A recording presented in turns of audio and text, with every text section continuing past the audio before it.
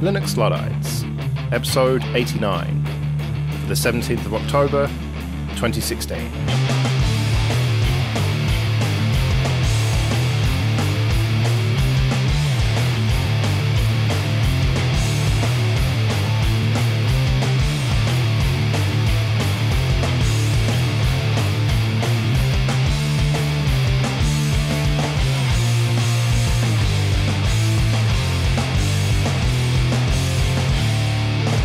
Hello and welcome to Linux Luddites, the show where we try all the latest free and open source software and then decide that we like the old stuff better. I'm Joe. I'm Jesse. And I'm Paddy. And after the news, today Joe and Jesse were taking a look at how the KDE desktop is shaping up, a mere 20 years down the line. And later we were spinning up Phoenix OS, another contender vying for attention in the increasingly crowded Android on the desktop space. But before we get into all of that, let's briefly talk about a couple of things we won't be talking about later. You mean Ubuntu 16.10? That's one of them, yep. Why is that not in the news, Paddy? That's surely a massive release. I hope that was a rhetorical question. It clearly isn't. I mean, there was a time when we probably would have spoken about these sort of interim releases, but why? I mean, what do they actually add to the ecosystem? Well, in this case, Unity 8, I think, is worth a brief mention at least. It is working reasonably well. There aren't many applications that will work within it, but in terms of logging into the desktop and having it work as a functional desktop, that's a pretty big step as far as I'm concerned. Mir is working well, and so now they've got that solid foundation, and there are a couple of releases to build on that, and potentially have Unity 8 be default for 18.04. So as someone who's not followed the Ubuntu release particularly closely this time, are you saying that Unity 8 is the default now, or it's an option on that you can install? Well, you don't even have to install it. I installed it today, the Ubuntu 16.10, and at the login screen, it's just in the session chooser. You've got either standard Unity 7 or you can log into Unity 8. Okay, but when you say applications don't install, do you mean that they haven't written applications specifically for Unity 8? Like, why can't you just install things as you did on Unity 7? Well, because of Mir. You try and run Firefox, for example, and it just gives you errors. That's trying to run it in the terminal, and it's just not there. There's only the crippled browser that everything thinks is Safari, specifically Google, at least, thinks it's an outdated version of Safari. And so you don't have any of the other applications, basically. So you try and run them and you just get errors because you need Xmir to run these X applications in Mir. So it's a case of they've got the foundation there, and now they need to do all the rest of the work to get these apps that are built to run under X to run on Mir. But I mean, let's be honest. 1604 came out, and that's the LTS. That was the big benchmark. And of course, there was probably a massive push internally at Canonical to get things stable and released and make a pucker version, and then now have more time to think about what they want to do and tweak and make work. Unity 8, for example, ready for maybe not this one, but perhaps for testing in the next release and the one after that before the next LTS comes out. So I'm not surprised that this is a bit of a yawn because we're one after an LTS. Well, yeah, I mean, this is the time when you chuck in all of the stuff that's going to break it, because you've got to be pretty brave to run these interim releases. For example, with Ubuntu Mate, that's totally been rewritten to work with GTK3 now. And now is the time to do that, when you've got a couple of releases before the next LTS. And if you actually want to use it day to day, you should probably stick on 16.04 for the next couple of years. But if you want to test it, then that's what these interim releases are for. Yeah, I'll take that up to a point, but only up to a point, because it isn't just things like Unity that will be changing between these releases. There'll be a whole bunch of other packages that are updated as well. So you can't really view these as betas for the long-term support releases, because many things are changing between each release. So I don't know. Perhaps I'm just getting older and grumpier and seeing this as make work, all these sort of very rapid release schedules. So what's the other thing that we haven't mentioned in the news then? Oh, just another one of these make-work distros. That's Fedora. And there's been a lot of hoo-ha about the fact the update has broken in a graphical environment, so you can't actually do updates. And they released an update for this, but because you can't install updates in the graphical environment, you can't fix it. So the only solution is DNF update, which is not a very difficult command to run, to be fair. It's not. But here we are in 2016, and I'm just sort of left scratching my head, wondering why all these things are broken and why people insist on breaking things continuously. I don't know. I know our motto is not all change is progress, and it can be a little bit cliched, but there seems to be an awful lot of make work, to use the expression I did earlier, involved in the computing industry. Well, I've said it before and I'll say it again, developers going to develop. They're not just going to make something and then sit back and retire, are they? Yeah, maybe we should have some sort of tally chart for how often you use that particular phrase. While we're having a little intro chit-chat, I have a question. So when you do the sudo command and you type your password in, like the moment you press enter, like the moment that enter key makes an electrical contact, the command is run, assuming your password is correct. It is instantaneous to run the command.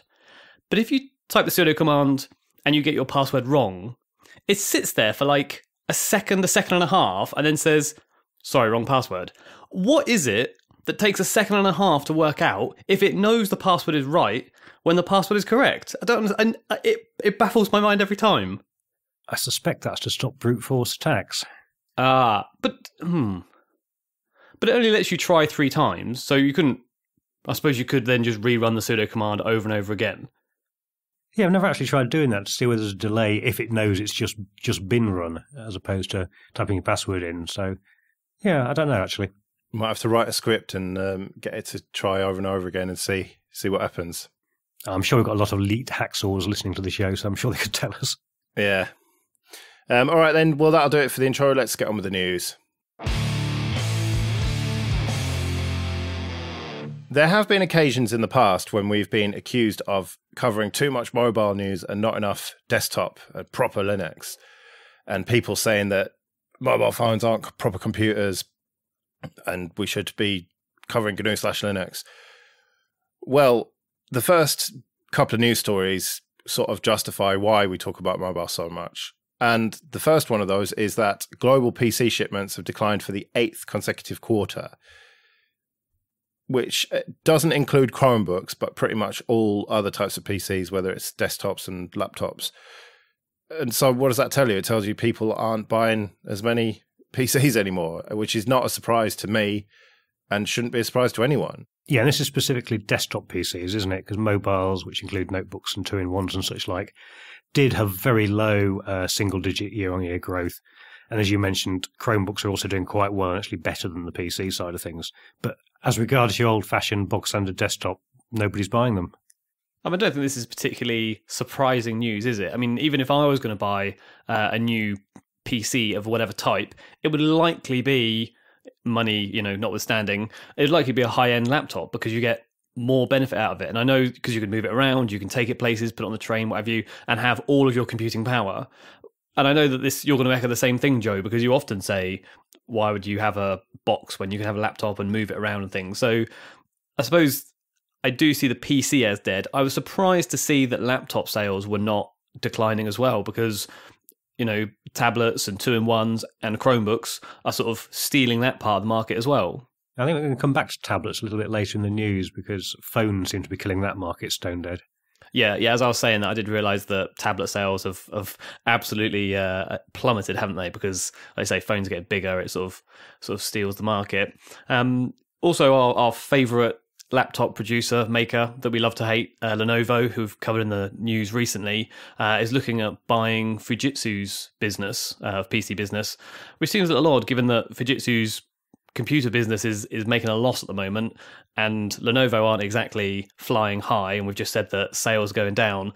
It seems like an odd time to decide to incorporate that as well into their business, but it just looks like they're becoming the single source of supply for laptops and PCs. Fujitsu will always have a special place in my heart because it was the first ever laptop I had was a Fujitsu Siemens, the first one that was properly mine, sort of thing.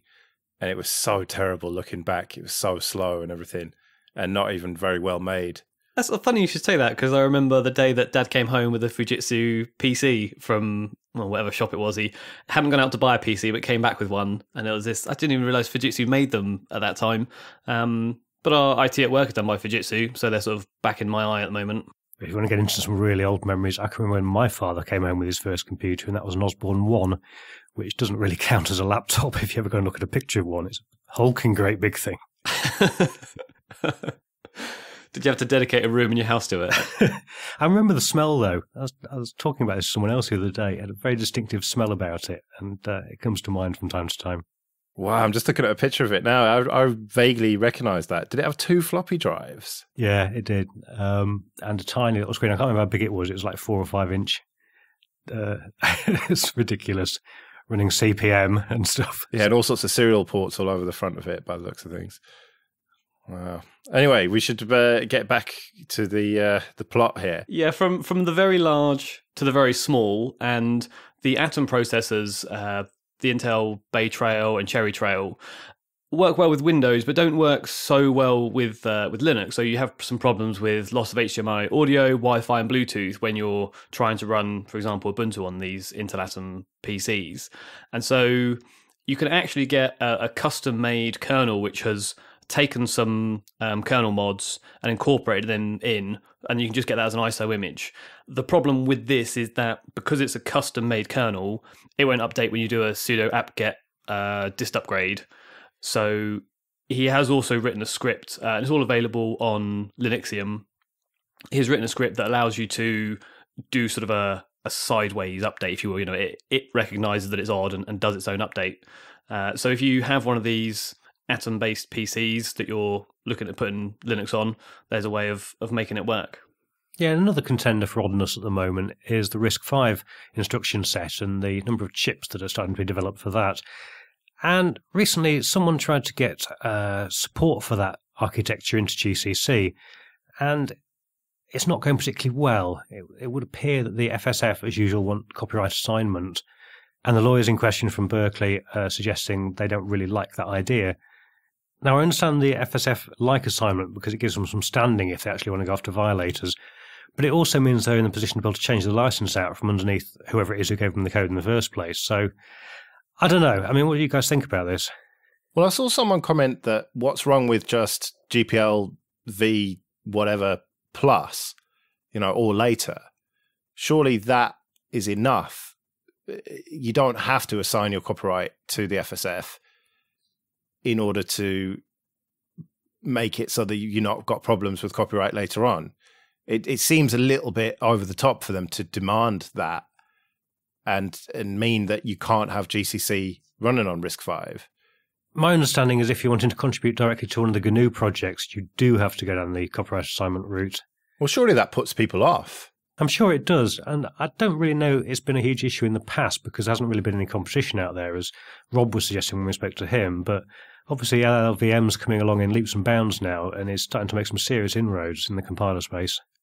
Okay, so just excuse my ignorance for a moment, but I don't think, or I don't believe that the RISC-V architecture is that common. Is that bigger? It's not that big a pool of people to target. So is it really that big a deal if they don't have support for it in GCC? I think it probably is going forwards, to be honest, because it isn't that big a deal at the moment, but it's an open architecture and obviously could replace a lot of the stuff we have running today, and that's obviously the hope out there for the folks sort of developing on this side of things. And I would wish it very well indeed in comparison to all the sort of proprietariness there is around ARM and Intel. But is it ever going to be powerful enough? Because you can be as open as you like, and you can be as power efficient as you like, I suppose. But if you haven't got the grunt to run the software that we need it to run, then it's not going to succeed. But wouldn't people have said that about ARM, 5 years ago? And now, because it's been so heavily used and money's been pumped into it and development and it's expanded, you do now have the concept of having ARM-based data centers because while you will need a lot of chips, they run a lot less power and a lot less heat. So they actually, are almost at the point where they can compete with sort of x86 and things. Yeah, I suppose so. And I suppose we therefore need to have things like GCC. We need to have mainstream software running on the architecture. Otherwise, it's not going to succeed from that angle. So is there a solution to this? Is the main question. What are we going to do about it?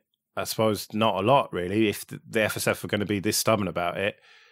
And the Berkeley people are going to be stubborn about not assigning their copyright, then it's not going to happen, is it? Yeah, I'd have to use a different compiler. And so, the death of the GCC. Oh, well, that'll make Paddy happy. Competition's always good, even if it's from GNU guys. Fair enough. Well, yet more proof that the industry is moving towards mobile, and that is that there are now more than 12 million mobile developers, and they're mostly targeting Android and to a slightly lesser extent iOS. And that 12 million is out of a total of 21 million, which seems not that many to me. You'd think there'd be more software developers out there because there's so many people graduating computer science and getting into it. So I'm surprised at the lowness of that figure. But it just goes to show that the industry is going this way. Yeah, there's an interesting sort of geographical spread of those developers because, like you said, the majority are Android developers, and that will be common for China and India and places that have Android as the bigger market, obviously. Whereas, I think if I read it right, there was slightly more or possibly equal iOS developers when you looked at maybe North America, where, the handset usage, there's a lot more people who have Apple devices, and certainly England would fall into that as well. It never ceases to amaze me that sort of the US and the richer parts of this country, the amount of Apple usage out there, compared with the rest of the world, for Android anyway. Yeah, I mean, you travel around on the tube and it's almost all iPhones in that London, whereas you go to the back of beyond where you live, Paddy, and it's almost all Android, isn't it? It is, yeah, and a surprising amount of Windows phones as well, because they were incredibly cheap when they were released. What? Windows phones? Windows phones, yes. Oh, you live in a fantasy world, don't you? But yeah, so currently I'm working at Canary Wharf, which is full of big glass skyscrapers and things, and you get in the lift, and it's just Apple, Apple, Apple, Apple, Apple, and I sit there with my one Android phone thinking, oh, I'm very, very much out of my zone here. Is that your new Android phone? It is my new Android phone, yeah. How are you finding it? Absolutely great.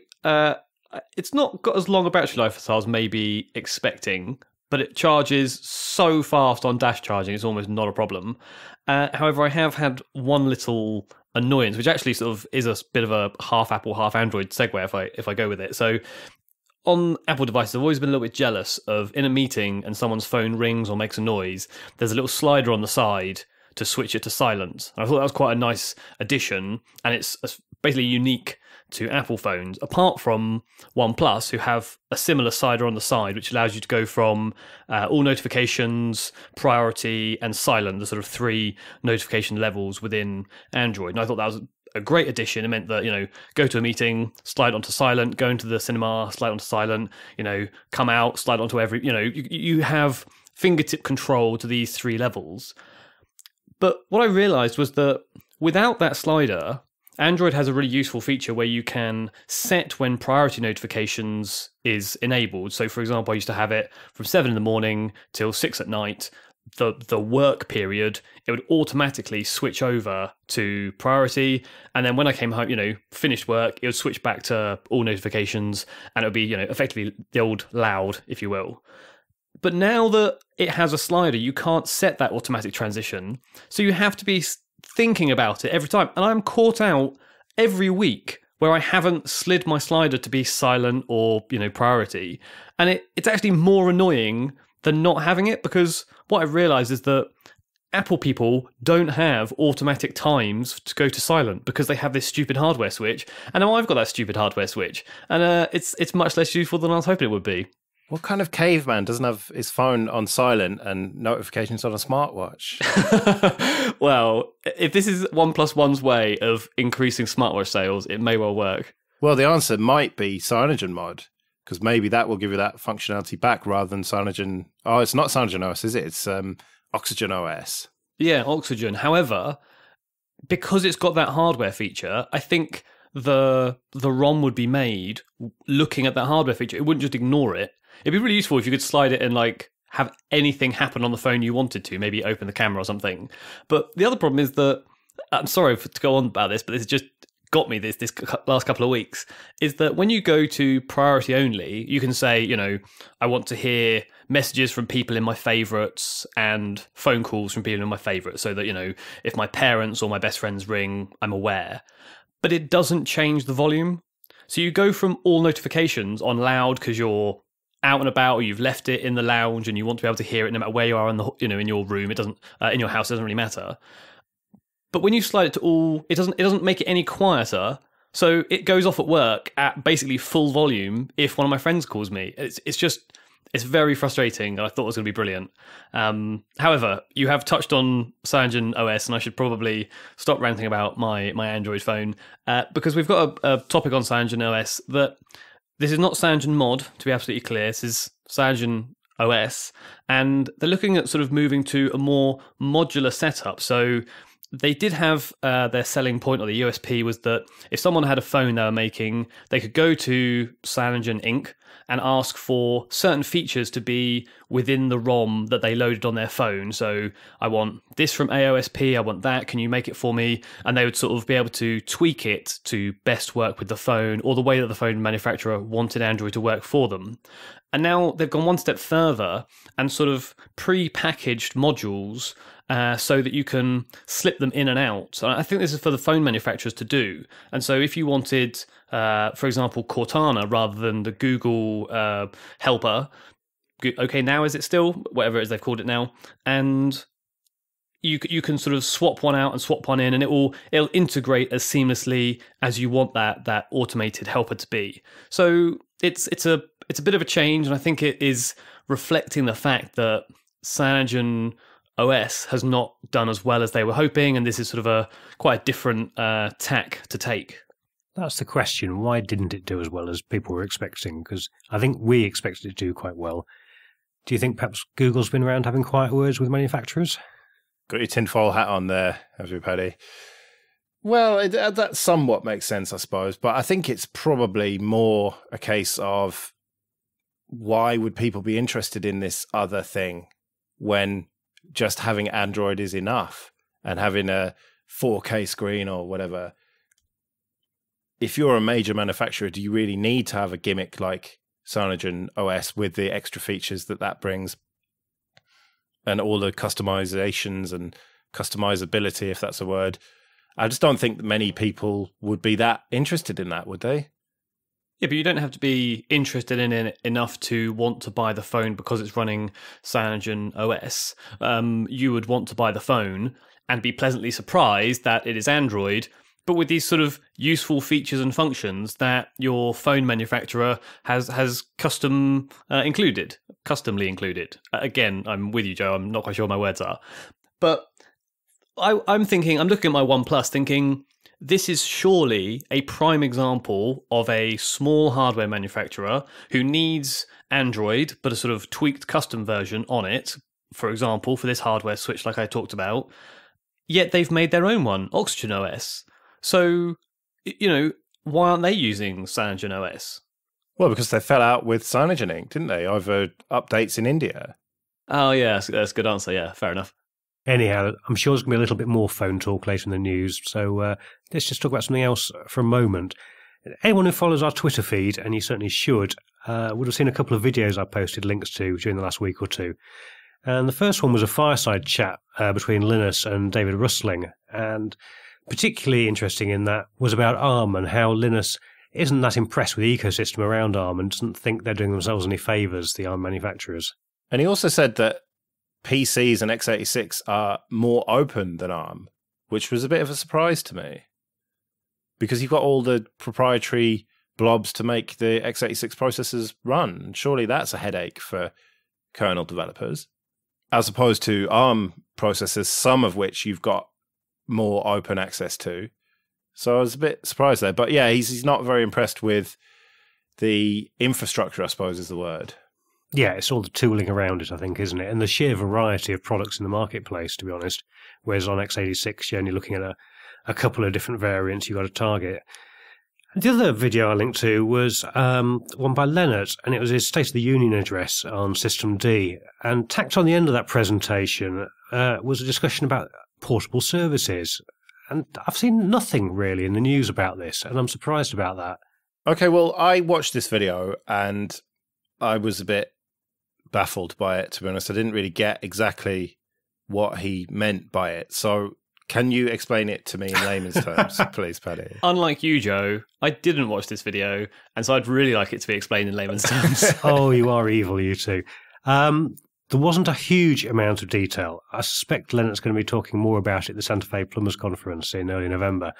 But basically, they seem to be rolling up more of the packaging around containerization, so producing a sort of mini Docker, if you like. And it was very much undersold. He was sort of talking about system services, which kind of gives you the impression it's something that nobody uses or it's just system orientated. But really what they're talking about here is running things like Apache or MySQL Server, things that all of us use in their own little containers. And although it wasn't being sold as such, I can see this creeping in a little bit and intruding into the space that things like Snappy and Flatpak's are actually inhabiting at the moment. So yet another standard. Great. Yeah, and I'm sure we'll find out a little bit more next month when Leonard does another presentation on this. Hopefully a little bit more detail, and people will have had some questions forming in their minds since they saw his original talk. But yeah, certainly interesting things afoot over at System D. All right, well, let's get back to mobile and Google. And it feels like a long time ago now because it happened just after we put out the last show. But they had their big event where they announced loads of new stuff, including the ridiculously overpriced Pixel phones. Not just overpriced, but I do also have to say, one of the worst looking phones I've seen in a long time. I just think it looks bad from most angles. I don't really care what phones look like as long as they have got a nice screen, and I'm going to put it in a case anyway, so I'm not bothered about that. For me, it's about build quality, features, hardware, specs, software it's going to run, and very importantly, price. And if you compare the OnePlus 3 that you've just bought for 330 quid with the Pixel XL, which is 700 plus, it's just an absolute no-brainer. Who would buy this? I just don't understand. They've basically targeted these phones at the iPhone crowd. So they are the same price as the iPhone 7 and the 7 Plus. And yet it's an Android phone. The whole point of Android is that it's cheaper than iOS. People aspire to have an iPhone but can't afford it and buy an Android phone. And Google is trying to position these phones as a premium product that can compete with Apple. And I just do not understand the logic of that.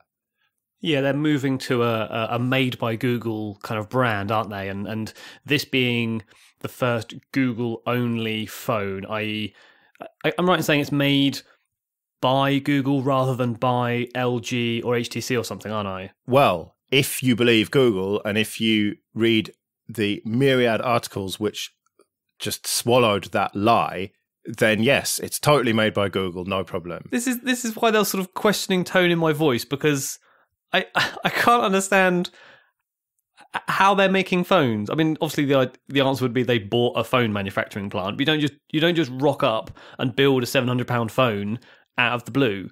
Someone is making these for them, but they're sort of ignoring that because the Nexus line. Sorry, the point I was trying to make was that the Nexus line was a way to have Google's vision of a phone, but it was always made by one of their approved sort of phone manufacturers, HTC, LG, Samsung, whoever. Yeah, Huawei, that sort of thing. Yeah, and so with the Nexus, say the Nexus 4 and 5, they went to LG and designed it with them, and LG made it, and Google completely controlled the software and the fact that it had an open, unlockable bootloader, that kind of stuff.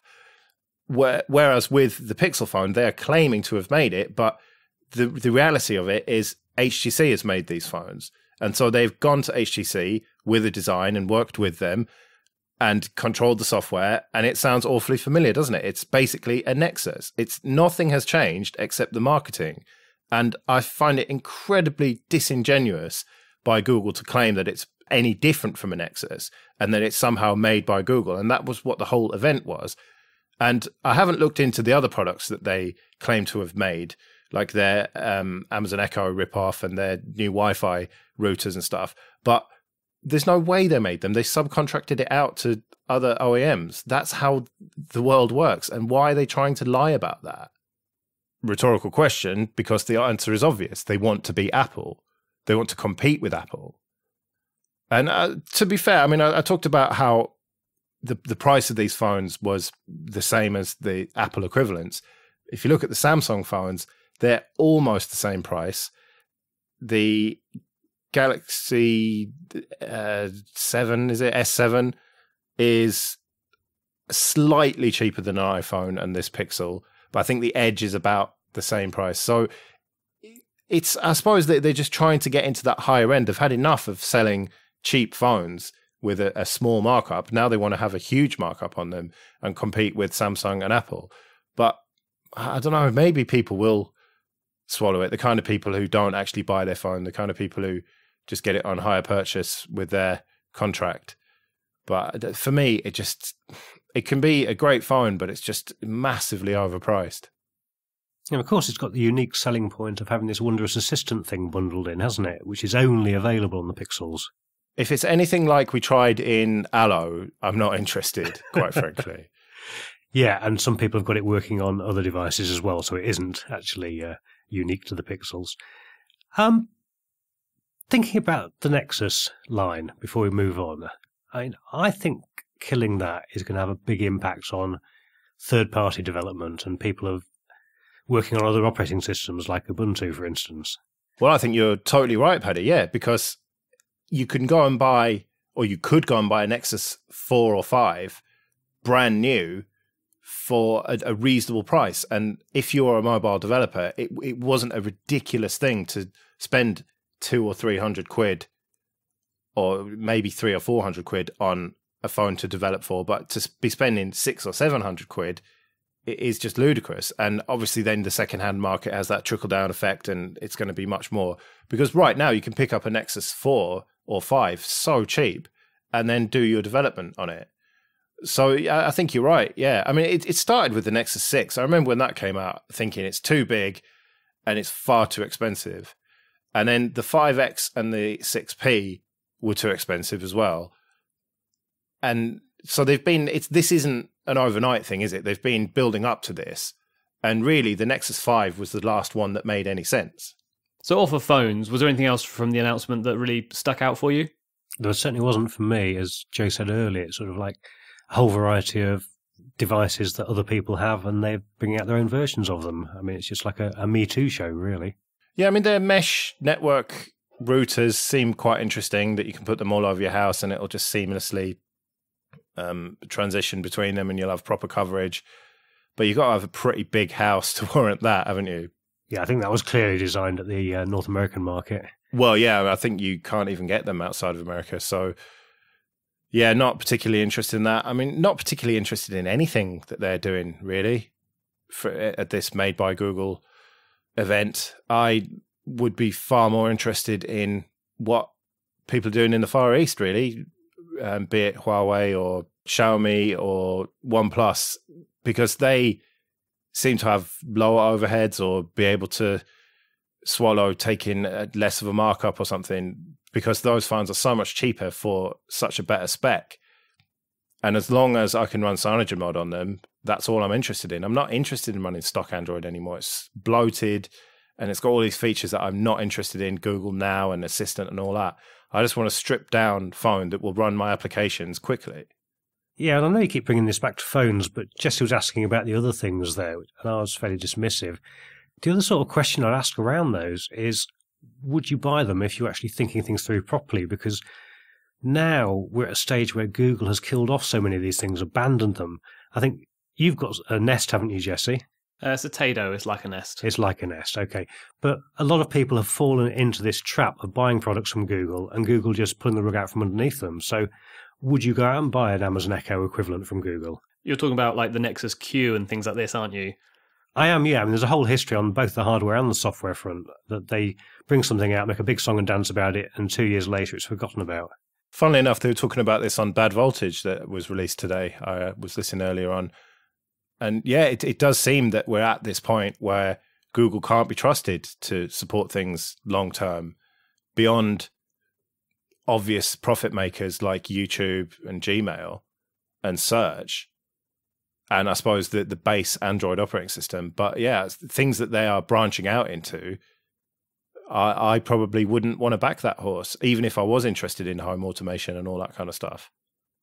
Yeah, they seem a bit like a sort of ADHD child, don't they? Constantly running from one thing to the next and off they go. But one of the items that came out isn't new, and that's the VR headset.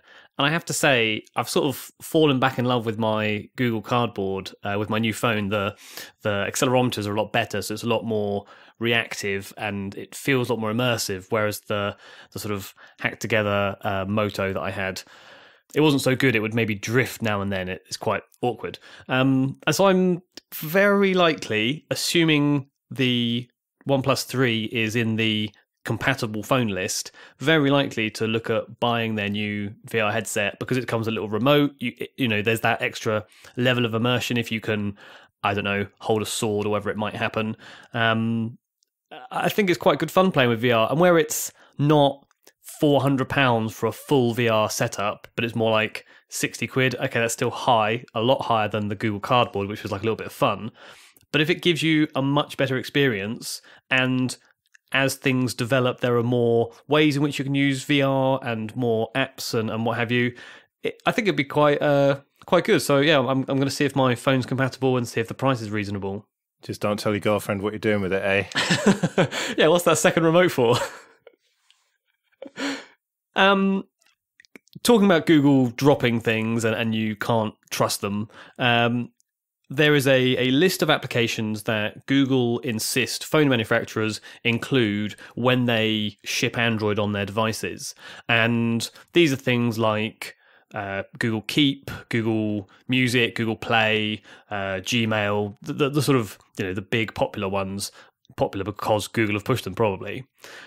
And Hangouts was always on that list. However, Hangouts has now been demoted to optional as an included application, which looks like it's making way to allow Duo to come in and be the required app instead. Yeah, and it is Duo. It's not Duo and Allo, is it?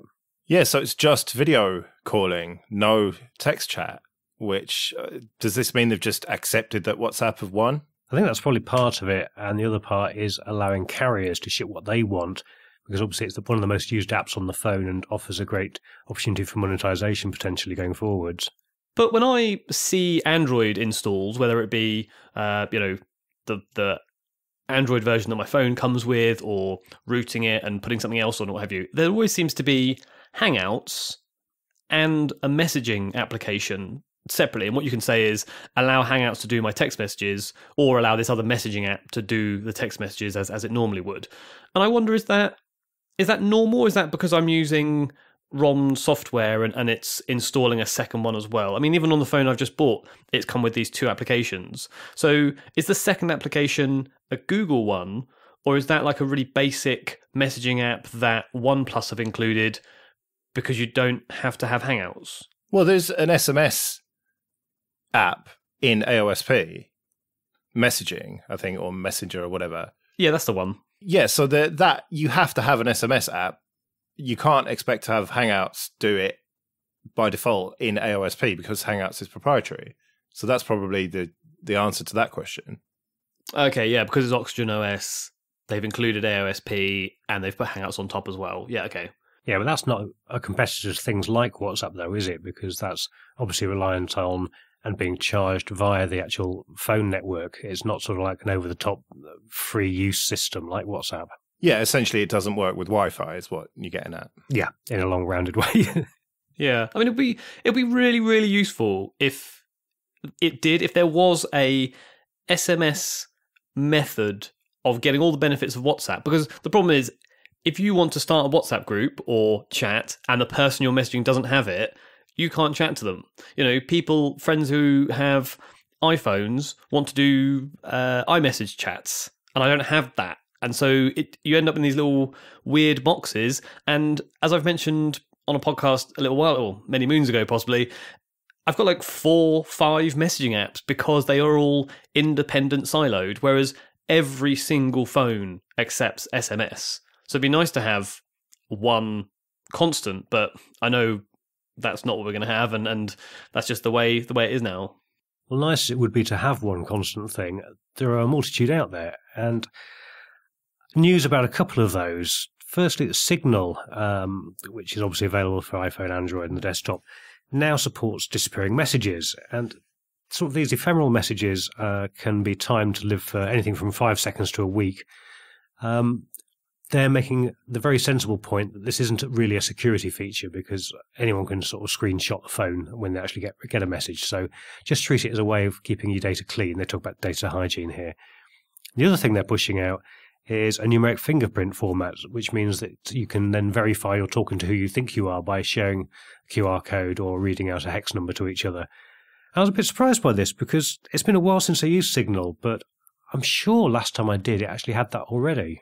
I think what they were talking about is they've changed the way that they have that. So previously it was a lot longer, had letters and numbers that made it difficult to maybe do letters if you were conversing with someone from a foreign language or you wanted to send it to someone who doesn't have our alphabet as their alphabet. Whereas having numbers, nearly every language has numbers and they're very easy for phone software to pick up when you're saying 1, 2, 3, 4 because there's only 10 to know, so you can be very clear as to when someone's reading them out. You can pass it a lot quicker. So I think they've just changed the method with which they have those handshakes.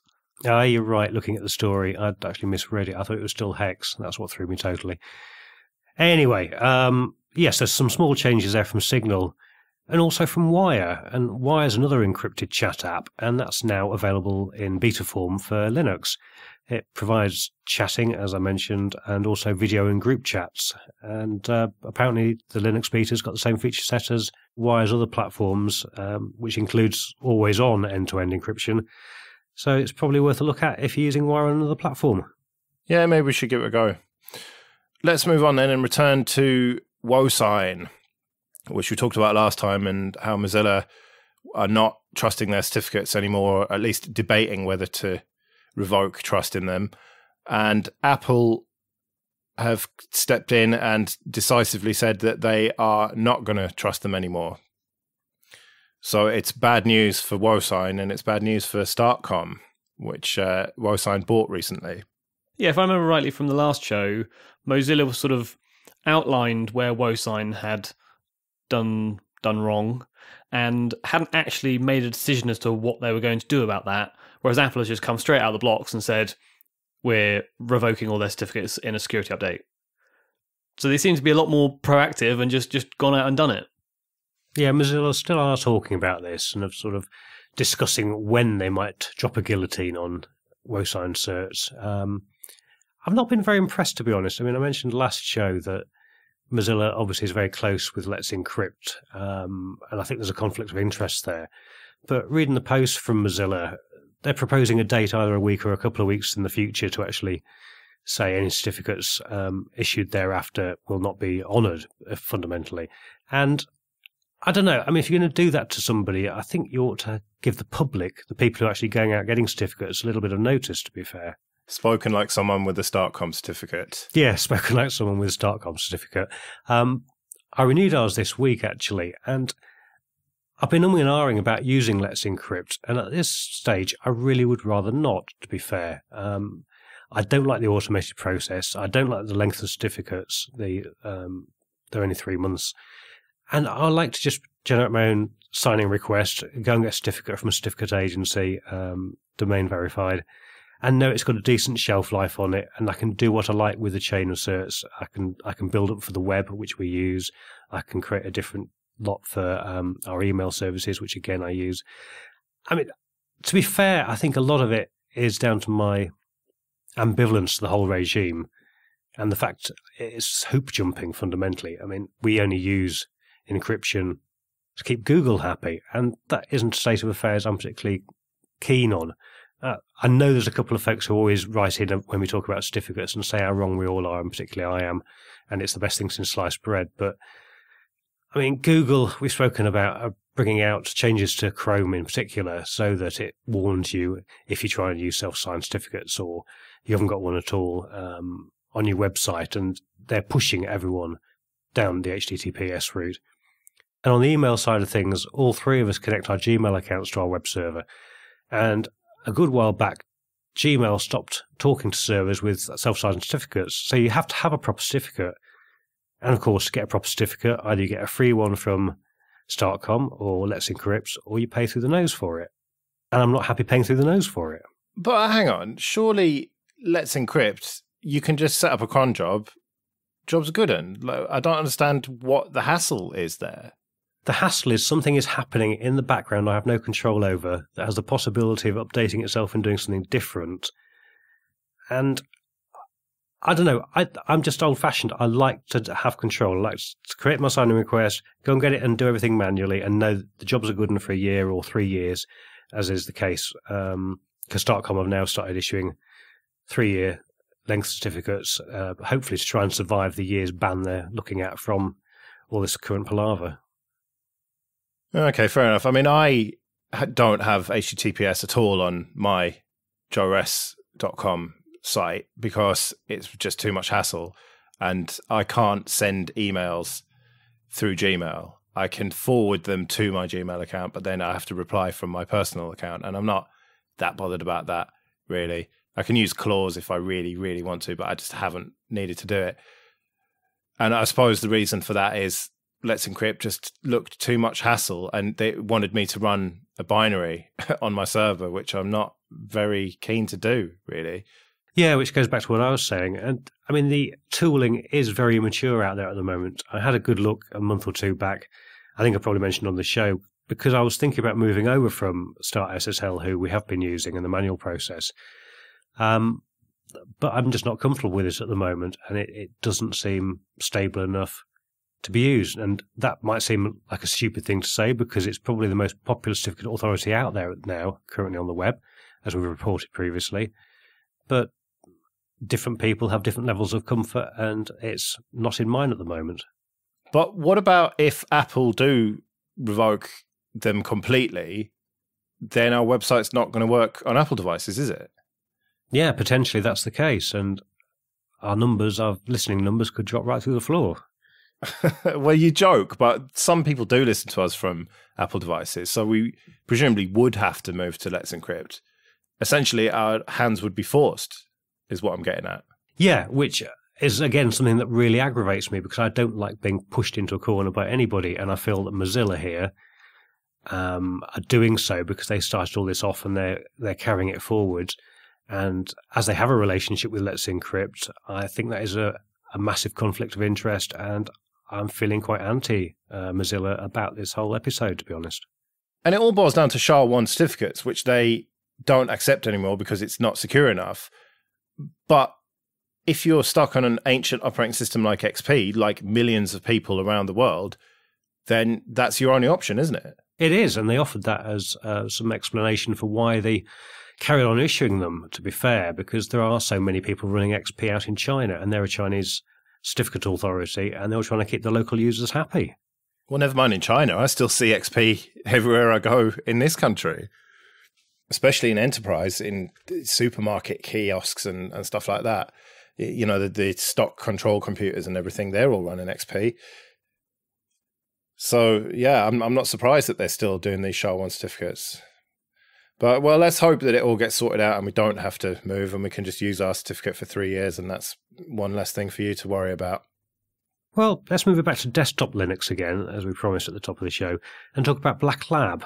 And on October the 11th, Black Lab Linux announced that, sort of due to a shortfall in the contributions they've been getting from voluntary donors, they're going to go commercial only. Now, Black Lab might not be a name you really recognise, but apparently they do have some traction in the US government, enterprise and military space.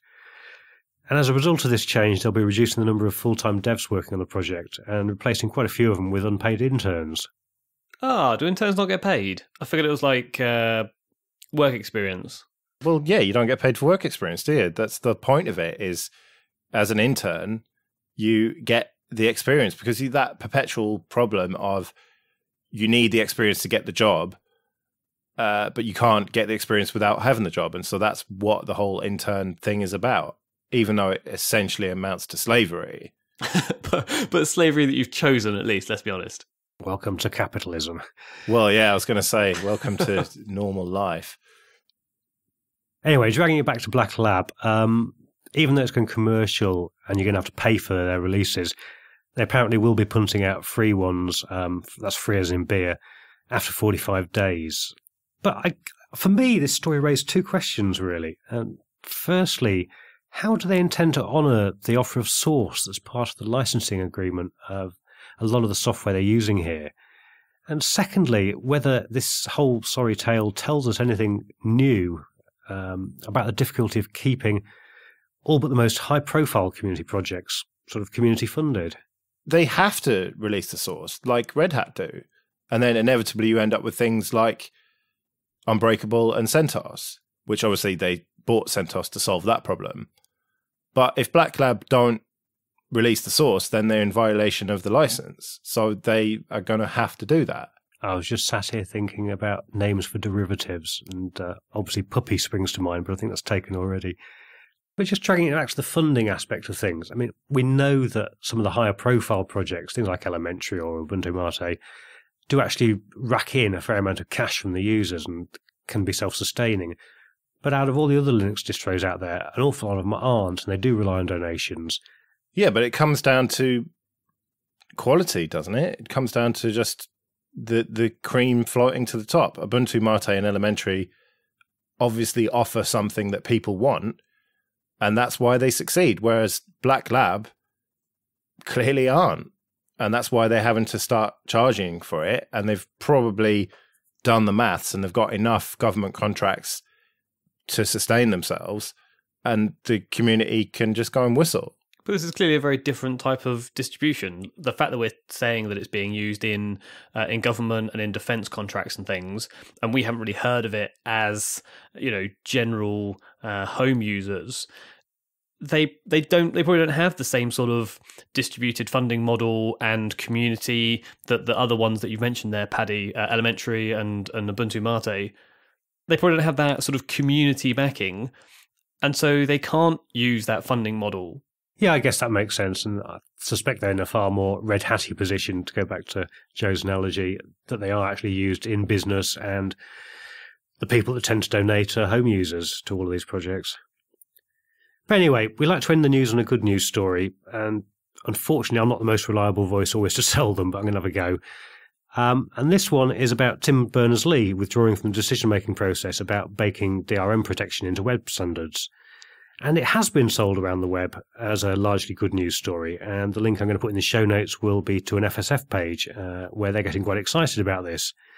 And what's happening is that the committee, who will now be making the decisions, everybody seems to be of the opinion that they're going to be a lot gentler on DRM than Berners-Lee appeared to be.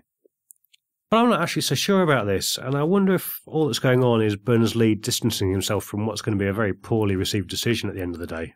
It's funny that you linked to defectivebydesign.org, and I was reading it. Digital restrictions management. Hang on, and then scroll down. Oh, right, yeah, FSF. Okay. Nice one, guys. You're still using that old meme there, trying to force that. But I don't know. I think that you are going to have this encrypted media extensions as a standard because you need to, because like it or not, companies love DRM. Netflix and the like are not going to remove DRM, are they? Because it's not just their decision, it's the decision of the people from whom they license the content that they're streaming to you. And if you took DRM out of it, it just wouldn't work.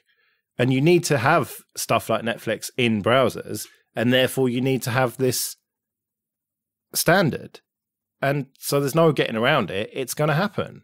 I mean, your assumption there, Joe, is that this is the only method by which you can have it. And I guess the FSF are sort of saying if there was an alternative that had no DRM baked into the browser, you would just have to work out another way of those companies to have the DRM, but not have it come as the browser, have it in some other separate way. Or maybe they don't care and they don't want to watch all these things. They just want to have freedom absolutely everywhere and don't enjoy the TV. Yeah, they just want plugins that are proprietary and none of their business, and they're not going to install them, and they don't care, I suppose. And as for TV, I mean, just go back to an earlier story in the news, they're still asking for copyright assignment via the post for most countries. What earlier news story was that? That was the RISC-V stuff. They will accept electronic in some jurisdictions, and they'll accept scanned signatures in some jurisdictions, but not all of them. Oh, the FSF. All right, we better stop it there before we start going down that line all over again. Yeah, let's move on and talk about KDE. I saw that there'd been a new release of KDE Neon this week, and so I thought I'd have a look at it. And then when I mentioned it, Jesse admitted that he'd been running Chaos, which is a KDE-based distro, and then also noticed it was the 20th birthday of KDE. And so I thought, the stars have aligned. Let's talk about KDE. We don't normally do that. We have historically been pretty negative about KDE, I think it's fair to say. But as I always do, let's jump to the conclusion, and that is that I quite like KDE. So I suppose that's segment over. It's good to keep it short and sweet, yeah. Just to sort of fill in, because I felt like I was having to say a dirty secret when I admitted to Joe and Paddy that my laptop is now running Chaos. Just to fill in that. So one of the joys of this show is that we get to look at lots of different distributions and different applications and things. And having looked at a lot of different distributions for various reviews, you become normalized to sort of what the baseline should look like. And when one that is particularly good or particularly bad stands out, you sort of take notice. And Chaos was one of those. And the reason that I liked it so much was I think it was the first time I'd seen KDE 5, and I'd always disliked KDE 3 and 4, but 5 was a lot fresher, it's a lot sort of cleaner, and Chaos have put a lot of effort into specializing in the KDE desktop environment rather than having multiple ones, so they're really focused on that. And I really liked it. The problem was that they're not only focused on the desktop environment, they're also focused on their packages. And so there was a limited number of packages you could install, and that was the killer. However, recently, a couple of weeks ago, I was reading their page, and it said they used Pac-Man, which meant, of course, you could install the AUR. And I thought, here we are. So this is all my problems are solved. I can just use the AUR. So it's not Arch, it is a custom distro, but it does use Pac-Man. So that's why I've reinstalled that. And as you say, Joe, it's just pure coincidence that I'd installed that a couple of weeks ago and had been sort of setting up and playing around. And then Neon had their release, 2.8.1, I believe. And so we thought we'd have a quick chat. Now, I think the difference for me between older KDEs and this one is they've got rid of the awful Oxygen icon set and the look of that sort of Oxygen theme, and have moved over to Breeze, and it's a lot slicker, a lot more modern, a lot fresher, and you can actually look at the screen without your eyes bleeding at the sight of the awful Oxygen theme. So that's a big step up as far as I'm concerned straight away. So what is it about KDE in Chaos that you actually like? I suppose I would flip that question as to how many things does a desktop environment have to do wrong or badly for you to decide not to use it? So, I mean, people say, I couldn't possibly use Cinnamon or I can't stand Unity. But when I use those desktop environments, I set up my shortcuts either on the main menu or on the desktop. So the sort of 4 or 5 applications that I use all the time are quickly to hand. I generally run them full screen or I pin a terminal to the top so it's always available. And I just do my thing in the terminal, in the web browser, and I load other applications. I don't feel that the desktop environment holds me back that much. And because we do this show, it is useful to have sight of these different desktop environments so that when we mention one or the other, if, I'd been using Unity for a year and a half or so, and I hadn't really seen where GNOME was, I hadn't really seen where KDE was. And so by having GNOME on my main machine, this machine that I'm recording on now, and KDE on my laptop, it means that I get to sort of see both sides. So I guess it's just, keeping abreast of the various desktop environments. That was a very long way of saying it's not bad enough to get rid of. Yeah, I guess. Yeah, that's basically what I'm saying. Well, like if I loaded LXDE, I just don't really. I find it kind of a bit basic, and I feel like I'm not getting the most out of desktop environment. Whereas KDE has, as everyone knows, it's sort of its theme, isn't it? It has everything you can want plus a little bit more. Yeah. So let me get the negative stuff out of the way first of all. So in this latest release of KDE Neon, the defaults are horrible. You've got all these animations, you've got widgets, and just the way it's set up, I do not like at all. And that puts me off and has historically put me off. But I wanted to persist with this. And I've heard that KDE is really customizable. And it really is. You can turn the animations off, although you have to do that one by one. That's not a huge problem. Removing the desktop widgets is easy. And then what you end up with is very similar to what I'm used to. You've got this menu, which is a searchable menu, which acts as it should do. You type the name of the application, press enter, boom, it's open. And you can even right-click on stuff in the menu and add them to quick launch, which is good because I like to have a few things down there. I saw a screenshot of yours, Paddy, and realized that I never have a terminal down there. And so I've added that recently, as well as Firefox and Places. And you can, if you spend a bit of time with it, customize it to basically however you want it to be. And so you've got this Qt-based desktop, which you can either have all bells and whistles, or you can strip it down to something that resembles XFCE, but doesn't have the GTK, well, headaches and potential problems there. I mean, Paddy, you are very keen on Qt, at least in theory. Yeah, in theory, yes. Yeah. And as a kind of looking forwards, that's where your money is, isn't it? In terms of stability and everything. And you're very pro LXQt and stuff like that. And so what you're left with when you customize it like I have is a very functional desktop, which stays out of the way. And there's not a huge amount to say about it, if you know what I mean. If you wanted to add all these widgets and animations and all that stuff, you can do that. But I have realized that I can make it how I want it to be. And that's one of my major criticisms of Unity is the lack of customization. Whereas with KDE, you have all the customization that you could want and more. And as a result, I've got something that's actually very good.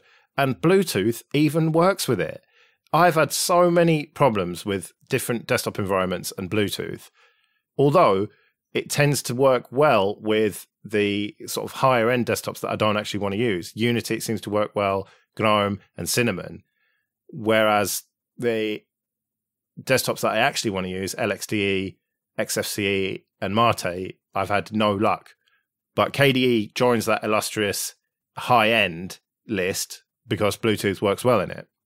You mentioned GTK there as well, Joe. And I mean, one of the issues on all desktops historically has been sort of how applications look that are built for the different toolkits. I mean, has there been any work put in to try and make things look uniform across the piece? To some extent, yeah. I mean, GTK applications seem to look, you can tell they're a little bit different, but they don't stick out like a sore thumb. But the main thing that I'm impressed with is KDE Connect. Now, we've spoken about that before.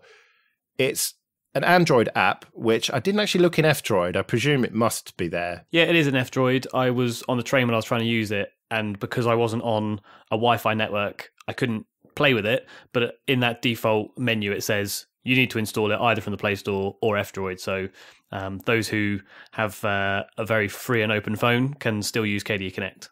Okay, that's great, because it's so impressive. In my notes, it says, wow, seriously impressive. Because normally with this kind of thing, you've got all this complicated pairing and it doesn't work and you have to restart this, restart that. No problem at all. My phone and laptop were on the same network, installed it, it instantly sees the laptop, instantly pairs, instantly starts working. Massively impressed with that.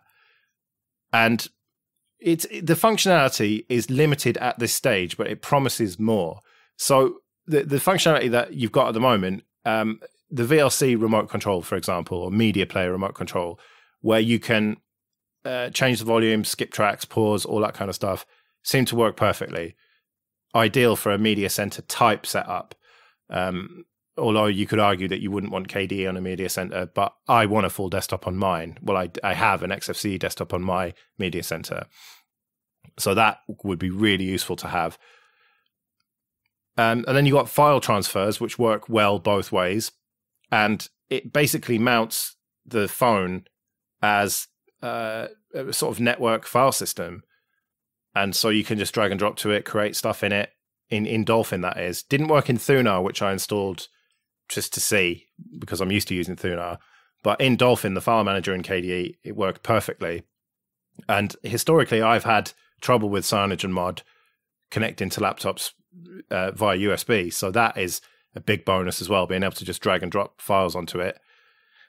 And one really, really nice touch is the remote input. So when you select that, your screen becomes a multi-touch touchpad.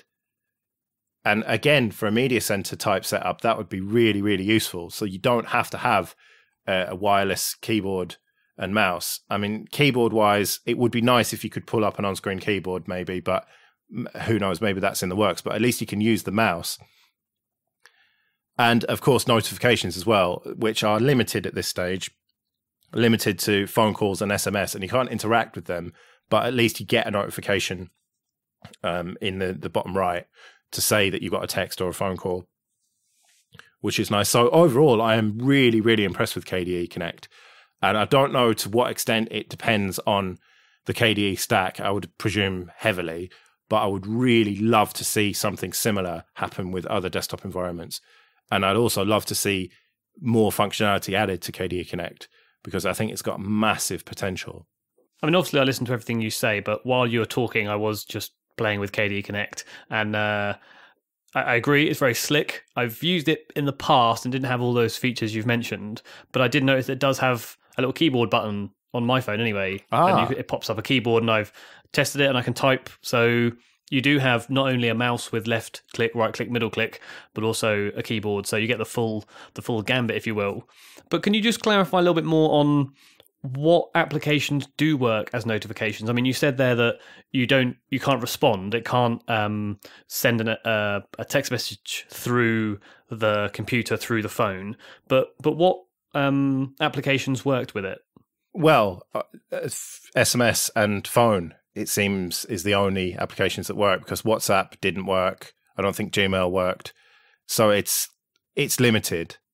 And therefore its usefulness is limited.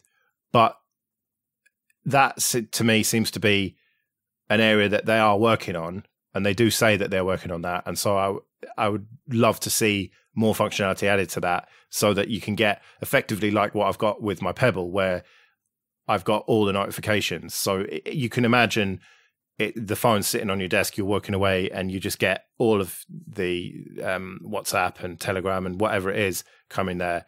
And even if you can't interact with those, at least you see one that you need to interact with, you can then pick up your phone and get on with it. Oh, but one thing I forgot is there's a Find My Phone feature as well. So if you're the kind of person who doesn't go out much, if you work at home or whatever, and your phone's buried under a pile of whatever, documents and paperwork, you can press one button on the desktop and it starts ringing. And so you can therefore go and find your phone, and then you press, found it, which again, nice little feature. Even if it's on silent, like mine was, it still made a noise. So I was really impressed with that. Yeah, that's a really, really useful feature. And I will have to get back to the themes and some of the customizations you can make. But while we're on the topic of things that you've looked at that I didn't get to look at, as Chaos has its own repos, it has its own installation manager as well. It's I forget what it's called. It's got a ghost as a theme, but we talked about it when we looked at Chaos. And so it doesn't actually have discovery on Chaos, whereas that's one of the new applications on Neon. So can you just cover that as well? Well, there's not much to say, really. It just worked well. I did updates with it. I installed an application or two with it, and it just worked. So I suppose thumbs up, really. I'm sure it's probably got more functionality built into it if you want it, but I didn't. I tried it briefly and it seemed to work, and then I just did what I normally do and open the terminal and install stuff that way. Okay, well, as I said, let's get back to some customizations that I noticed in KDE. And for example, here's a typical case. In the search bar, I typed in theme because I thought maybe I could change the icons or find the area in the settings menu that would show me where the customization could be done. And once you've typed in theme, it brings up You can icons, emoticons, the login screen, the desktop theme, the splash screen, the Windows decorations, the cursor theme, the look and feel, and the widget style, all as subtexts of themes. And all of these then have obviously sub-menus as to how you want the cursor theme, whether it's light or dark or large or small. And it just goes to show the number of areas that you can make changes and tweaks as you like. And I think, unlike you, Joe, who didn't really like the default neon, the default chaos I feel is quite good, so there's not a lot of things you do need to customize. But when I was looking at Dolphin, which I used to absolutely hate with KDE, it was partly the icons, and it was also partly it just seemed way too many options and buttons and menus and things for just what is basically a file browser. Whereas the new one is a lot more stripped down. It's more what I sort of expect. But you can, the fact you can change so much about it. So all of the icons, you can right click on, and maybe there's an icon for make a new folder or back or whatever and you can choose to have the word back next to the icon or not. But not just for all the icons, on an individual icon basis. So you can pick, new folder to have new folder written next to it, but all the other ones just to be the icon. You can have a split pane, you can have multiple tabs, and you can move all these around as well. Because I'm now running GNOME, I'm doing this recording as I said, I opened the files file browser that GNOME comes with, and it is just barren in comparison. And not only is it barren, you can't add anything to it. That's how it is. That's how they've stripped it down to the absolute bare essentials. And normally I don't really notice because all I'm doing is opening it to get to a file, to look at some pictures, whatever it may be. But having seen how much you can have and how much you can tweak it in KDE, for example, if you always want to open a terminal when you're halfway through a folder, you've been searching for a particular folder or file and you want to open a terminal there, you can add the terminal button to Dolphin, and it's customized because that's how you want to. It's impressive the level you can go to, and I think my takeaway from this was that previously I knew you could do all these things, and I knew KDE was very customizable, but it just seems to be presented in a way which is more accessible. So it's presented in a way which it looks good to start with, and if you decide you want to make some changes, they're not 1,000 menus deep. They're not in some weird subsetting of a window manager of a thing. They just seem to be more reachable and on the surface, and so it makes that ability to make changes much more usable for people. I think I always found KDE previously was very difficult to make the changes I wanted to make, and so that's a real plus for this Plasma desktop. Well, let me counter that with one example. In Dolphin, its default is single click to open files, which annoyed me. I want it to be single click to select and double click to open. And I had a brief look to try and change that behavior and couldn't find how to do it. Now, I'm not saying that you can't do it. I'm saying that it didn't annoy me enough for me to spend enough time to change it. So I just settled for it and learned to use it that way.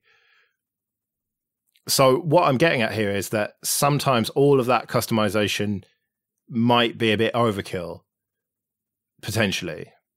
And I'm not convinced that they have streamlined that customization as much as you think they have, certainly from my perspective.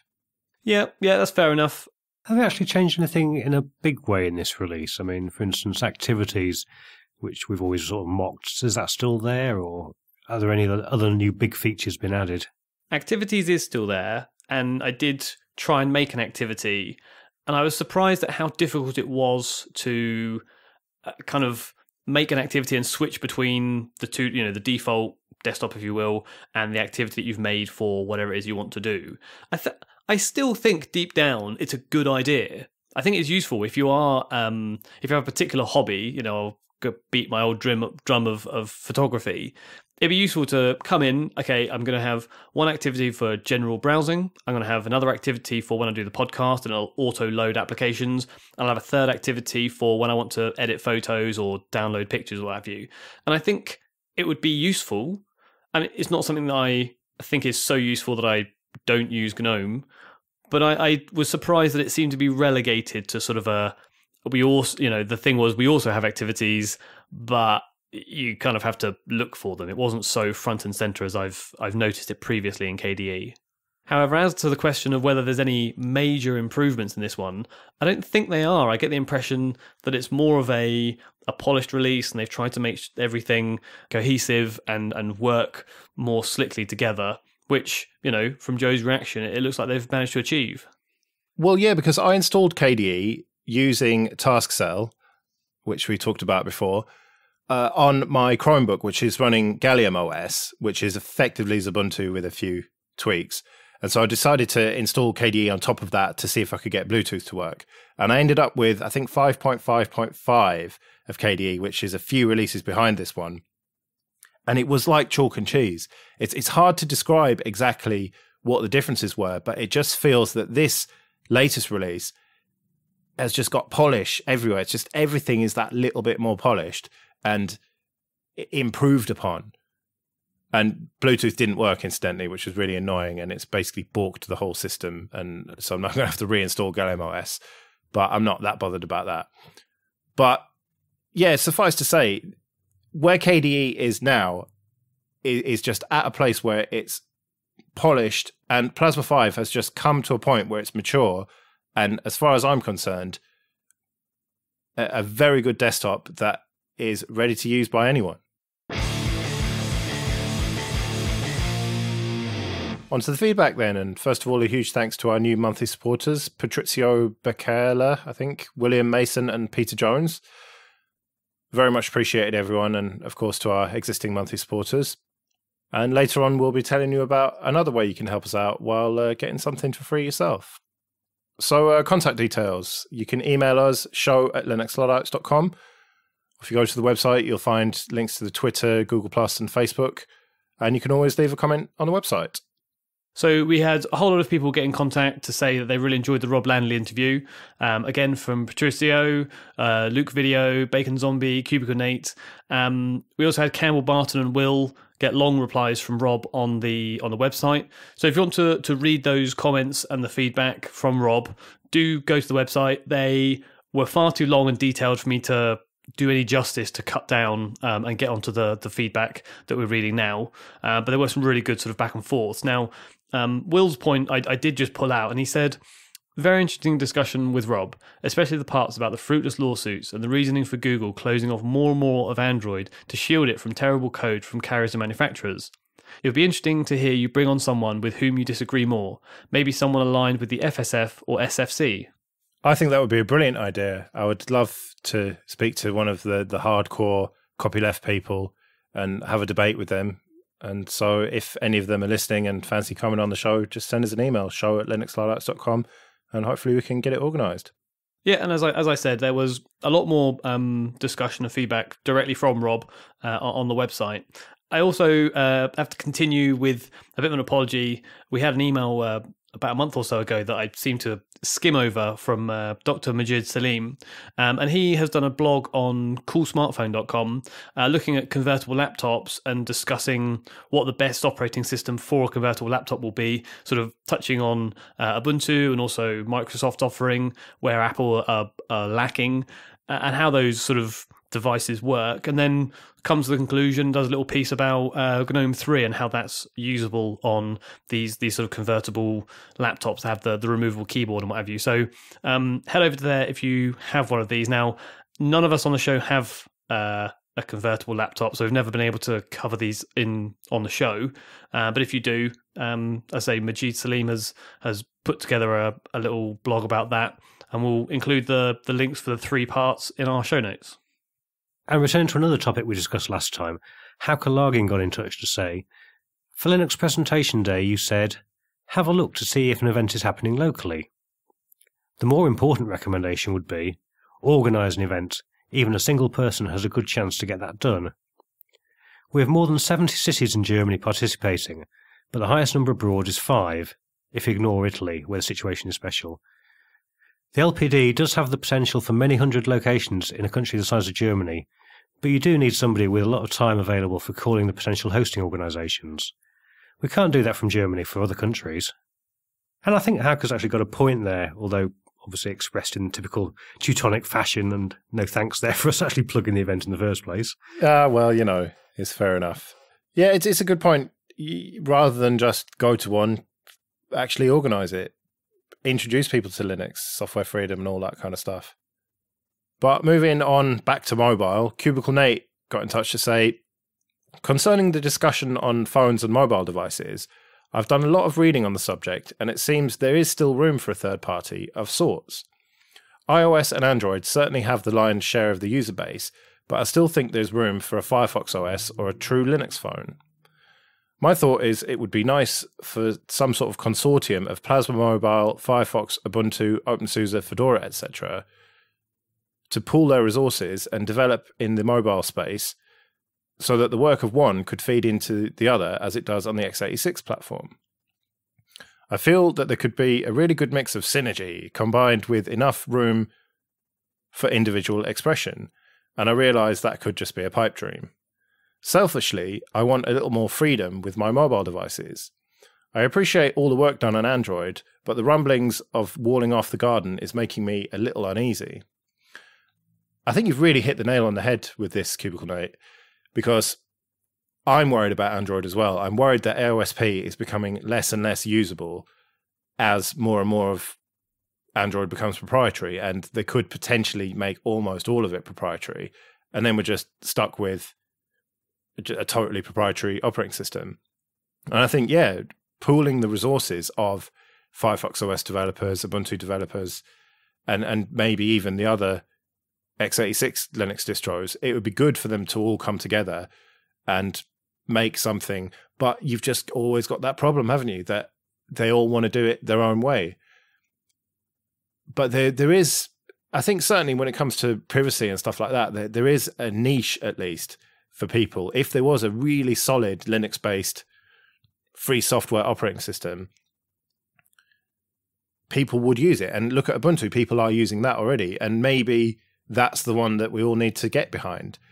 And even if that means the equivalent of the flavors of Ubuntu that we've got on the desktop, maybe some different UIs on top of the underlying code of Ubuntu so that you can still use the applications, but you've got a more familiar interface, for example, without the scopes and stuff, like Plasma Mobile are doing. Maybe that is the way forward. And we need to just accept that Ubuntu is winning in this small niche and get behind it. Well, I do have to agree, Joe, but I just cannot see it happening. I mean, like you say, Cubicle Nate does make a good point. It'd be useful if, rather than having one big group with iOS, one big group with Android, and then sort of 10 small divisions of all these niche little operating systems for phones, if they combined to be one and took, this classic thing of the best of all, it could well be a viable alternative platform. I don't think that we are alone in worrying when we talk about Google and iOS, monitoring everything that we're doing. And the more that we use the Google platform, just to take one example, the more information they have on us and the more sort of creepy it becomes. There are, normals who are having that same worry and understanding of the amount of information that our phones have on us. And so there may well be an outlet that people are looking for that is more free and open. However, while that is a great idea, I think it is definitely a pipe dream to have all of these different groups make some sort of consortium, because they'd all be wanting to use either a different display server, or they're going to want to have Qt rather than GTK, or whatever it may well be. And so I just can't see it happening. But I agree with the idea, Cubicle Nate, but I think I'm just a little bit too realistic. So we mentioned that there's another way you can help support us, and that's with our DigitalOcean affiliate link.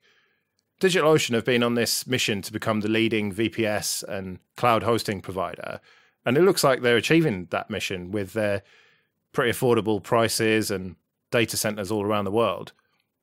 And we're happy to promote DigitalOcean because we've been using their services for a long time now. We host all of the podcast stuff on DigitalOcean Droplets, the site, the media, the mail server, and we've never had any problems with it. And so much so that Paddy and I have even got our own private droplets that we do various things on. And whenever we want to mess around with something like OwnCloud or NextCloud or whatever, we spin up a droplet and use that for it.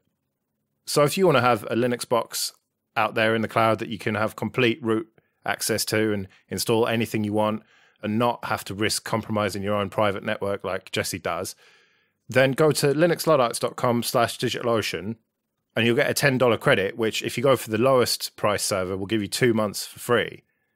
And we don't actually get any money from that until you spend a further $25 with them. But we have been using them for ages, so there's a pretty good chance you will. And eventually, if you keep using them, you'll end up helping out the show. So go to linuxluddites.com/digitalocean and get started now. But that'll do it for the feedback then. Let's move on. All the way back in August, Russell Dickinson suggested that we have a look at Phoenix OS, which is an Android-based OS for x86 computers, as well as a few ROMs for various Nexus tablets, which has a desktop interface. So it's very much like Remix OS that we looked at before, where you've got a taskbar, you've got windowed applications, and it acts somewhat like a proper desktop OS. And so we've been looking at this for quite a while now, sort of on and off, and been planning to talk about it, and then the segment's been bumped, but now we're finally going to talk about it. And I actually first discovered it with Magic Device Tool, which we talked about back on episode 87, which is an easy way to flash this onto the Nexus 7. So what is there to say about this, apart from the fact that it's Android with Windows?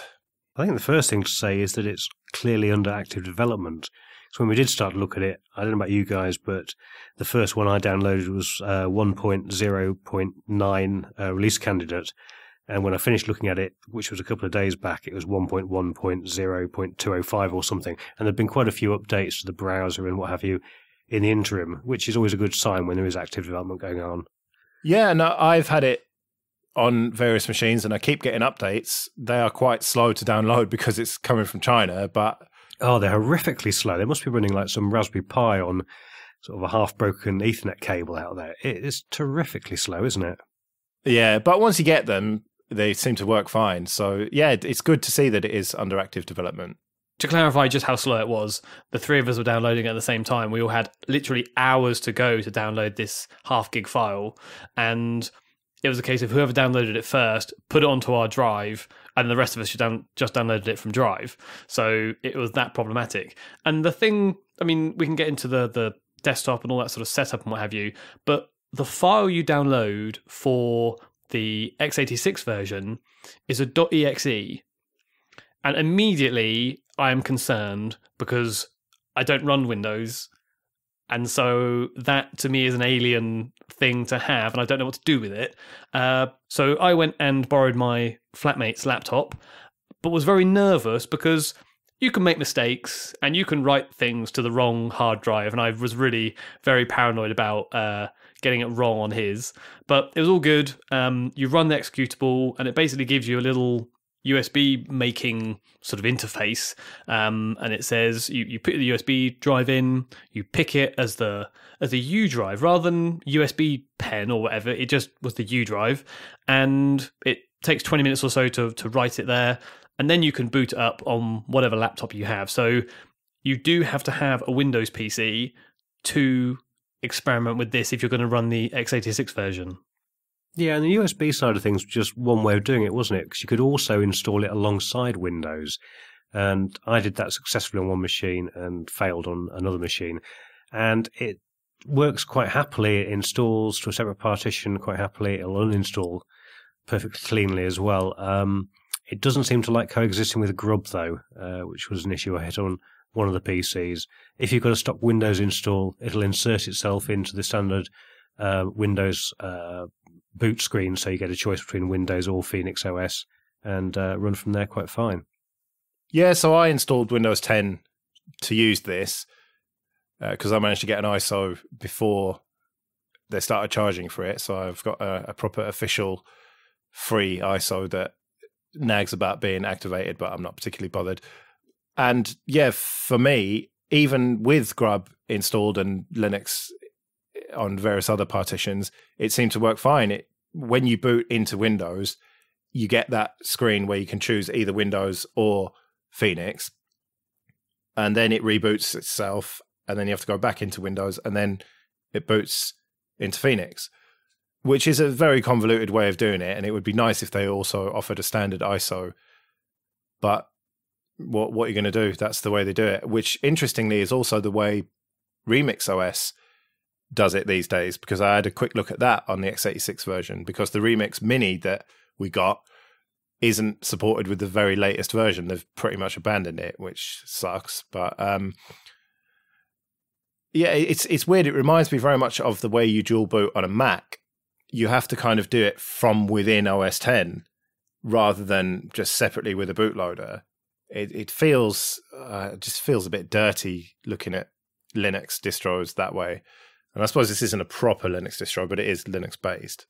Yeah, so once installed, you're dropped in at a login screen, which just click on that and put your password in, and it's a very typical, XP type desktop. It's got a start icon on the bottom left. It's got shortcuts along the taskbar at the bottom. It does have a budgie-like sort of settings panel that comes in from the right, and it's got settings and various other shortcuts and things, brightness and what have you, that you may be familiar with that would have been in a pull down from the top on a standard Android install. And of course, all of the applications that you load up in Windows. Yeah, and I was pleased to see that happen even with full screen apps, so things like the Play Store, which quite often in these desktop-based Android implementations don't window particularly well. Windowed absolutely fine with Phoenix. And it also supports window snapping, so you can drag stuff over to the left or right or top or what have you of the screen, and the window will resize perfectly as you'd expect. Yeah, so you've touched on the Play Store there, and Joe and I installed this on our Nexus 7s, simply a case of doing some fast boot type moving of the ISO over to the device. As Joe pointed out, he used Magic something, was it, Joe? Magic Device Tool, I think it's called. Absolutely. And on there, you don't have the Play Store. No, and you can't even flash Google Apps because it says the system is full, system partition is full, and I even uninstalled some apps, and yeah, so it just wasn't happening. So you have to use their apps, which, well, the browser requires all sorts of permissions, including location, and it won't run without them, which sucks. And so they do have an application store which you can use. And as we touched on briefly, this is a sort of a primarily from China. And so when you boot it, when you load it, the two options for language are, I guess, Mandarin. Is that something Oriental that I couldn't read? You can't say words like Oriental, honestly. Can't I? You two are like bloody old colonials with your safari suits on, honestly. Anyway, carry on. Well, basically it was Chinese or not English, wasn't it? Yes, absolutely. Sorry, it took me a while to work out. And so the problem was that every now and then, while the majority seemed all in English and absolutely fine, now and then you would stumble onto something and it would solely be in Chinese. I know there's no such language as Chinese, but let's just go with that as our terminology for not being able to read it. And this was one of the problems with the App Store. So on the tablet, you don't have the Play Store, so you have to use their custom App Store. And you go in there, and 90% of it is in Chinese, and you can maybe recognize a few icons of games or things here and there. There were a few applications that had English words on them, and you could look at them, but it was not even remotely the same level of applications, the same number of applications as you would expect on the Play Store. And as far as I'm concerned, while there were some really, really slick features with it on the tablet, for example, window resizing with your finger was fine. You could plug in USB keyboards and things using an OTG cable and mice as well. And it worked really well as a desktop on a tablet and with touch input as well. But I just could never have got over the lack of applications. And you're not even running Linux, you're running Android, so it's even more restricted. But one really good feature in the tablet version is somewhat hidden. There's an app called System Mode, and you press that, and boom, straight AOSP. So you've got just a standard tablet interface that you're used to with Android. But then if you wanted to use your tablet for more desktop type stuff, perhaps plugged into a screen or with a keyboard and mouse, you press it again and you're back to this windowed mode. So the ability to toggle between them, I think, is brilliant. It's sort of like what conversion should be. I don't think it needs to necessarily be automatic if you can just press one button and it works perfectly. So that's why it's actually running. You're not having to reboot the device? No, it switches back and forward almost instantly and works brilliantly. But it's interesting that the tablet version is based on 6.0 point whatever, whereas the desktop x86 version is stuck back on 5 point something. So you effectively got two totally different operating systems. I mean, it's the same interface, but you've got no Play Store on the tablet and no ability to add the Play Store, and a newer version of Android. And then on the desktop version, you've got Play Store, but an older version of Android. So it's weird that you've got these two effectively just separate things. And you've got no toggling on the desktop version, which kind of makes sense. Why would you want straight up Android on the desktop? Although there is Android x86, it seems to make much more sense to have the windowing. Obviously, a whole host of nooks and crannies we could go down into, things that didn't work or were a little strange, like network time not being picked up correctly, for instance, on the desktop version. But something I was interested in goes back to the speed aspect, because it was very slow to download and updates were very slow to download. But for me, anyway, it was very slow running. And this was on a fairly ropey old laptop, but it copes with Windows 10 just about. It sort of staggers along with it. What, is that the old Vio that I gave you? Yeah, that is the old Vio. So I installed Antutu and Geekbench on it, thinking I could do some benchmarking and then compare it against my phone, which is a fairly low-end Moto E. Sadly, neither of those would actually run. They both crashed on startup. Did you guys try benchmarking at all?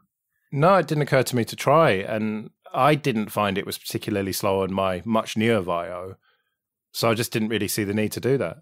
Yeah, I didn't do any specific benchmarking like you did, but running straight off the USB drive, it seemed to be fairly peppy. It took a little while to open the web browser, but the file manager, settings, Google Play, all those sorts of things came up almost instantly. So I think maybe it is just a hardware thing. One of the things I did like about it was the lack of applications, and that might sound a bit counterintuitive, but it's how I like my desktops as well. I don't want a lot of stuff bundled in there that I don't really anticipate the need to be using. It came with WPS Office, as far as I remember, and a few other sort of odds and sods, but there wasn't a huge plethora of applications installed like you'd expect to see on a standard Linux desktop. Yeah, and when you've got the Play Store available to you on the PC, that's fine. But when you don't have anything available to you on the tablet, it makes it almost sort of pointless. You know, the whole point of having Android is to have this massive load of apps. And now that I've said that and thinking about it, when I did try and run Antutu to try and do a benchmark, it crashed exactly like yours did. So it's all very well and good having the ability to install things from the Play Store on one of the devices, but if a lot of them aren't going to work, is it that useful really? Well, that brings us to licensing, and I couldn't find any license information at all about Phoenix OS. Did you have a look for this, Paddy? I must admit I didn't. My assumption was there'd be some proprietariness in there, considering that it needs Windows to actually get installed in the first place. Yeah, well, unless it's hidden somewhere on the website, I couldn't find a link to GitHub or anything, which is a shame because it would be nice if this interface was open source and then you could have it on top of, say, CyanogenMod and get all the apps working as well. Yeah, as an interface, I thought it worked really well. It's probably the best Android desktop experience I've had, and that includes with the Remix, which was an old version of Remix OS. But as you've mentioned, the device we bought hasn't been updated anyway recently. Although it has had an update fairly recently, not a major one, but when you reboot it, you're suddenly offered all of this bloatware. And the same situation when you install the x86 version. If you just press next, you end up with a load of bloatware that you don't want, and you have to manually go through and untick all of this software. And so clearly that is their business model now. The traditional Windows PC model of just bundle a load of stuff and get paid for it, which is very disappointing to see. But then, you know, it's optional. You can just untick it, and I suppose they have to pay for it somehow. So, you know, can't really complain that much. I'm glad you brought up Remix, Paddy, because I remember saying some rather negative things about Remix OS, and as far as I'm concerned, nothing they have done has changed my view on that. But this version, or this implementation of Android as a desktop, I thought was very slick, and like you said, the windowing works really well. On my PC, it was quite peppy, both on the tablet and on the laptop. You could resize things, and it seemed to work quite nicely. Okay, if you made the windows too small, it did have a little bit of a moment, and you would have these weird graphics now and then. Not weird graphics, but just the window didn't fit particularly well because you're taking what has always been full screen applications and making them to sizes they never would have otherwise been. So that's not so great now and then, but you kind of understand it.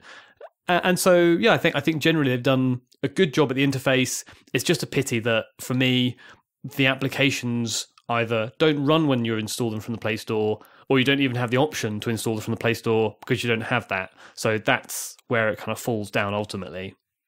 So where would this actually make sense? When I was looking at it, I assumed on a device like you've got, Joe, where you've got a touchscreen laptop. I suppose so, but then it's not as powerful as proper Linux, so I'm not going to run it on that. I think it makes more sense on a tablet with a keyboard, really. Which, it depends which way you look at it. I mean, mine is a touchscreen with a keyboard and touchpad, but it's more for those convertibles that we talked about in the feedback, with a detachable keyboard, I think. Especially with this toggling mode, it would be good if when you docked it into the keyboard, either you press a button or it does it automatically, goes into this windowed mode. And I think that's where this really makes sense, rather than on standard x86 hardware, because Android, it doesn't matter what you do with the interface in terms of the windowing and how well you make that resize and minimize and move around and snap and everything. If the content within those windows is still based around touch input, then there's not much point using it. And I suppose you could say, well, this will encourage developers to make more desktop-friendly versions of their applications. And that kind of brings it somewhat to a conclusion, I think. And that is, don't think that Google is not looking at this stuff, Remix OS and Phoenix OS and similar projects like this, to take inspiration for what they're going to put into future versions of Android. They teased it a little bit with 7, I think, on the Pixel C. There was something you could unlock to get this windowed mode, but it's almost inevitable that it's coming. And I wonder whether, when it does come, the way in which they're going to insist applications be written will allow windowing to be more slick. And therefore some of the criticisms that we've had both of Phoenix OS and of Remix OS will diminish, because the way in which windowed applications work will be better integrated into Android, and therefore everyone benefits from that. Rather than trying to force what is a full screen application to be in a small window, if Google take it on board, then all these types of devices will be able to use whatever it is Google insist the application developers make. Well, we'll have to wait and see when and if Google actually does this. But for now, it seems that you've got a couple of pretty decent ways to go if you want to have windowed Android, and hopefully they'll continue to develop and hopefully open source stuff so that the rest of the community can use it. But with that, then, we're coming to the end of another Linux Luddites. You can email us at show@linuxluddites.com, find us on Twitter at Linux Luddites, or at the Google Plus and Facebook communities, or leave a comment on the website. Thanks for joining me, Paddy and Jesse, and thanks to everyone for listening. We'll see you again in 2 weeks with more Linux news, reviews, comment, and generally being grumpy. Goodbye, everybody. Goodbye, Phoenix. See you later.